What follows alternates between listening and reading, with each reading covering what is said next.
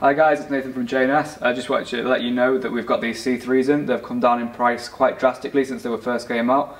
So we're just going to do a little overview, a little review, just to let you know some of the features they've got on them. So obviously a lot of you guys know that C3's been out for quite a while now.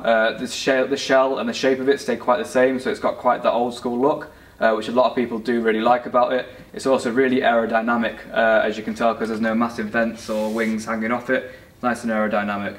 We'll bring you in a little bit closer in a minute. We'll have a look at some of the features that they've got. Like I said, I'm going to bring you a little bit closer now, just to have a little bit more of an in-depth sort of look into it. So first, you've got this air vent at the front, which will provide a lot of air cooling for yourself and the EPS liner, which keeps you nice and cool. You've got your massive visor here, which people love because of the massive vision you get out of it. It's got a really big aperture. You've got your opening at both the left and the right side.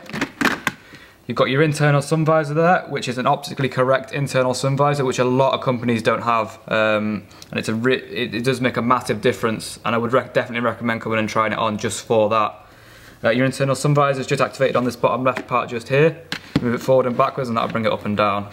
Moving a little bit further down, you've got an air vent here, which brings a little bit of air towards you and also towards the visor, which helps prevent steaming and everything.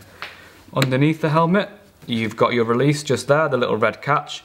You press that in and the visor will meet up with the chin bar to make it a little bit more aerodynamic when it is flipped up. If I take a look inside the helmet now, Schuberth are renowned for being really quiet helmets just because of the massive seal that you get around here. And they're also one of the only helmet companies in the world to use an acoustic and use a wind tunnel and acoustically check their helmets on the inside to help reduce that wind noise and sort of road noise as much as they can. And you can see around there the massive seal. It will be really difficult to try and put the helmet on like that, and that's why they have flip front helmets. So you've got the ratchet system on these ones. These ones are a really secure ratchet. You just push them in like that, a little red release, and you take it out nice and quick, no double D-rings faffing around with anything like that. What I'll do now is take all the cheek pads out and everything like that. I'll let you have a look at the EPS liner and the cheek pads.